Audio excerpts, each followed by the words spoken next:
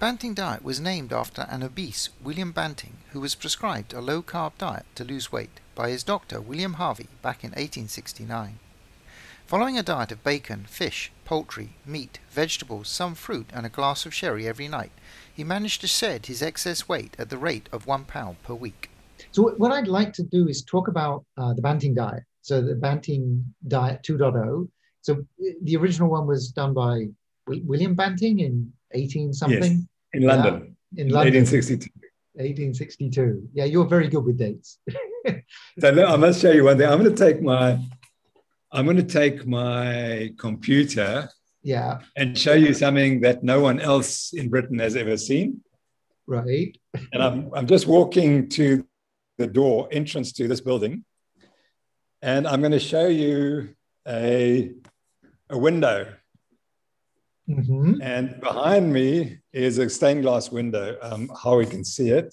Yeah. That stained glass window. There's one of them. Yeah, can see that. And there's the other one. Mm-hmm.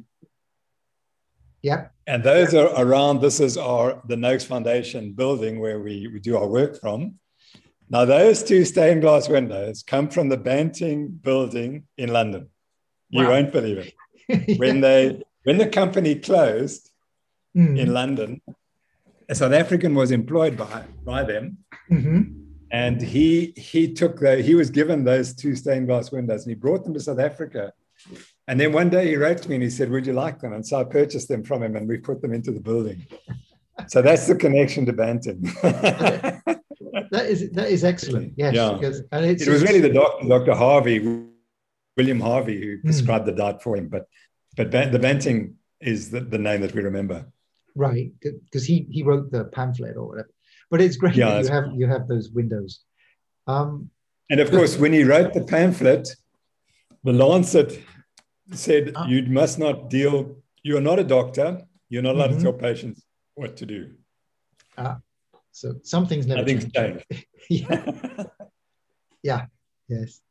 So the Banting diet. So is because I looked at kind of a page on the Banting diet, it doesn't mention keto. So is the Banting diet a keto diet? You say it's low carb. Is the aim to get into ketosis?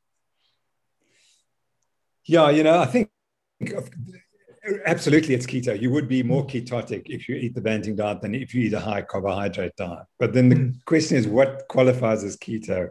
What level of ketones do you need to be called ketotic? And that's an argument that I don't really go into. I mean, he prescribed the low carbohydrate diet. It wasn't an extremely low carbohydrate diet. And my view is that for most people, the Banting diet's what you want. It's not extremely low carbohydrate. For people like myself with type 2 diabetes, you need to get the carbs as low as you possibly can, and definitely below 25 grams a day. So that would be keto. That would be prescribed more as a keto diet. The reality is that individuals respond differently, and that the longer you're on the diet, probably the less ketotic you are. It's more difficult to become ketotic as you adapt to the diet. So I don't use it. I just say low carbohydrate diets of different degrees of restriction. So 50 grams per day, 25 grams per day, that's kind of the area that I look at. So 25 grams, I'd say that's a keto diet. 50, I'd say it's a low carbohydrate, probably not as ketogenic as you might want. Right. So, okay. And the diet has these kind of 4 stages that the observation, restoration, transformation, and preservation. So is the idea that you kind of walk through this path and then you end up preservation? Could you walk through kind of the stages? Yeah. It's really interesting because Atkins was the next guy. He wasn't the only, because there were many steps between them, but Atkins is the remembered guy. And Atkins actually went low carbs, and then he allowed you to increase your carbohydrate intake. And I don't think that's a good idea. So I would rather, if you're going to go to a low carb diet, you either go the whole hog immediately or you go to stages. And I think for most people, the stages is best. I mean, I'm eating much less carbohydrate than I did 10 years ago. It takes time to get to the low carbs that I'm eating. So I think that you start, most English, South Africans, people in Europe are eating 300 to 400 grams of carbs a day. That would be typical. And that's way too much. That's 300 grams too much. But you wouldn't go from 400 grams to 25 grams in one day, or else you'll be in bed and feeling pretty sick. So I'd go 400, 350, 300, 250, 200, and keep going down, dropping by 50 grams every 2 weeks or 3 weeks. That's the one way. Otherwise, you go right down to 100 grams and you start at 100 grams and take it from there. The key, though, is you have to stop the sugar. You have to get off the sugar addiction. That's the key. So until you get off the sugar addiction, the diet's not going to succeed. That because you will just fall back again. Right. And I think that what really interests me is in the laboratory studies of weight loss, no one has ever produced the levels of weight loss that we see every day in patients. You know, a guy phoned me, he lost 400 pounds from America, 400 pounds. Now, that's never reported in the scientific literature. And he only did it by getting rid of, this is a really interesting point that no one's described until I asked him. I said, tell me about your hunger. He said it was insatiable. I would eat a massive meal, and in half an hour, I'd be just as hungry as when I started the meal. And until people understand that hunger drives this thing, obesity, we can't sort it out. He's now lost his 400 pounds and is eating a relatively low number of calories a day. How did he do it? He did it by controlling his hunger. And we don't understand the whole biology of what goes on.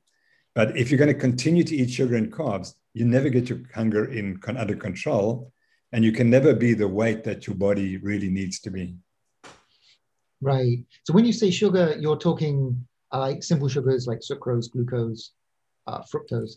Yeah. Yeah. I'm mainly referring to sucrose. That's right. Yeah.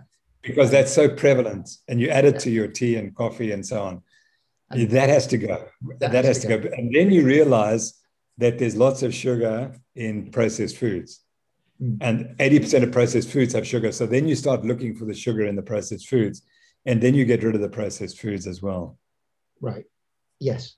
So actually that leads on to my next question. So within the Banting diet, how important is it to have organic food? Is that an important thing? You know, that's a great question. And the answer, I think Eric Westman answers that one. And he's been in this field longer than I have. And he said, if you're dealing with, you know, a person who hasn't got huge amounts of money, the key is that you just got to get them off the carbs, and whatever foods will get them off the carbs, that's what you need. So he's prepared to prescribe bully beef and other canned meats if that's what's required. If that's all the patient can afford, that's what you need to eat. And in a sense, that's what we do on our Eat Better South Africa campaign. Organic foods is fantastic, and obviously it's healthy, but the jump is getting off the carbs, getting off the sugar, getting off the processed food, and then you're eating better. That's why our thing is eat better. It's not eat perfect, it's eat better. And once you get onto that diet, then if you can afford it, sure, then you go for pasture-raised animals that only eat grass, and that's fantastic. But it's better to eat bad meat than bad carbs. Right, yes. So what is kind of the macronutrient mix? So we know carbs is like really low. So fat and protein, I guess, the ones that are left. Yeah, so I think that, you know, if you've got diabetes, carbohydrate's got to be 5% or less. Right. That's the bottom line. So you've got 95% you have to fill up with. And this is where the problem arises, because the question is, how much protein should you eat? And many of us, I think we eat too much fat and not enough protein. It's actually quite difficult on a Banting diet to eat a lot of protein, because you have to go and look for the leaner meats and the leaner foods and be careful on dairy. And so it's much easier to eat fat than protein. So we tend to fill up, let's say 60% would be of fat and 30% of protein. Now, and that works for most people. And the key is what it does to your brain and your appetite. And as long as you're satiated, then your diet's right. If you're satiated, losing weight, you're doing fine. Many women struggle because they go on this diet and they eat their 60% fat and they found that they put on fat. And that's because they're not eating enough protein, and they need to increase the protein intake. And there are people in America who say you should increase your protein intake to 40%, even up to 50%. So that would be a high protein, high fat diet rather than a high fat, moderate protein diet. And I think these things are still being argued with. And because I've always promoted a high fat diet, the high fat diet worked for me. I clearly am satiated by fat rather than protein. I tend to be more biased towards the higher fat diets. But I know many people, many women struggle. And once they cut dairy and milk, obviously, and I know what they're doing, they're reducing their fat intake, and they do much better. So if that's how I deal with patients who ask advice. I'd say you first eat the high fat diet. If it doesn't work, then you increase the protein and start reducing the fat. And many people find that really helps them. But again, I think that's not the majority of people. Right. Okay. No, that's really good. So speaking of fat, what are the healthy fats? And do you see saturated fat as being a problem, or is it okay? We go for the vintage fats, not the industrial fats. The vintage fats are what humans have always eaten. So we started eating saturated fat 4 million years ago, and it made us what we are. And to vilify saturated fat was a massive disgrace. It's completely wrong. There is no evidence. There is no evidence that cholesterol, as you are tested in your bloodstream, as you would be tested by your general practitioner, there's no evidence that causes heart disease. It may be a marker of certain things, but it's not causal. Causal is diabetes. If you have arterial disease, you have diabetes. And it may not have been diagnosed, but that's because you weren't properly tested. Diabetes is the cause of arterial disease. Diabetes is the cause of heart disease. And the only reason you don't know that, I'm not saying you, but the public don't know that, is because we never talk about diabetic heart disease, because that's what it is. So we're quite happy to say, oh, you've got nerve damage, so that we call that a diabetic neuropathy, or you've got kidney failure, we call that diabetic renal failure. But we never say, you have diabetic heart disease. Never. And that's the real question, why not? Because if we said that, we'd get the message across.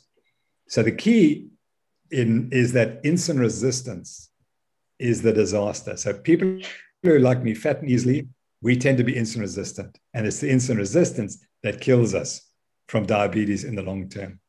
It's not saturated fat. Saturated fat, if anything, protects us. And because it keeps your brain functioning, it keeps all the organs properly working. Because you need saturated fat to be healthy. You do not need glucose, and you do not need excessive insulin in the bloodstream. That's what you don't need. And the only way you get your glucose down and your insulin down is by eating more fat in the diet. I hope that you found the video informative. Please do hit the thumbs up button, subscribe to our channel, and hit the bell button and choose all for any new video release notifications.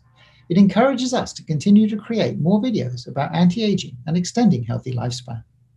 Thank you so much for your kind support. I wish you all well, and we'll speak to you again soon.